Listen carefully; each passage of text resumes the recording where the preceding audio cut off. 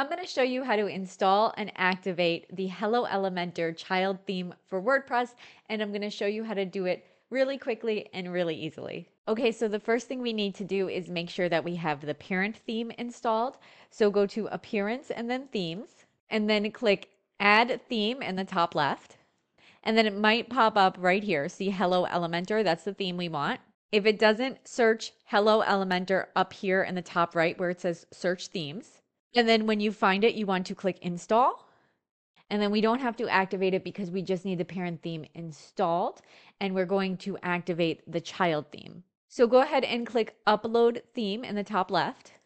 And then in another tab, you want to go to github.com/elementor/hello-theme-child. I will also link this in the description below. Once you're here, you want to click on this code button and then click download zip.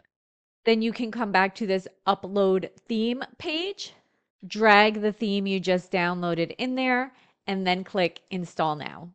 You see how it checked to make sure that the parent theme was installed, and since it is, you can go ahead and click activate.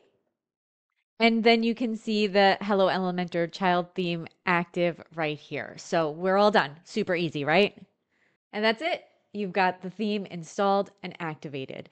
If I was helpful to you, please don't forget to like and subscribe. If you have any questions, go ahead and comment below. If you're building your own website, make sure to check out my 9-step roadmap to DIY your first website. It will walk you through everything you need to do to get your site live from start to finish. Thank you so much for watching.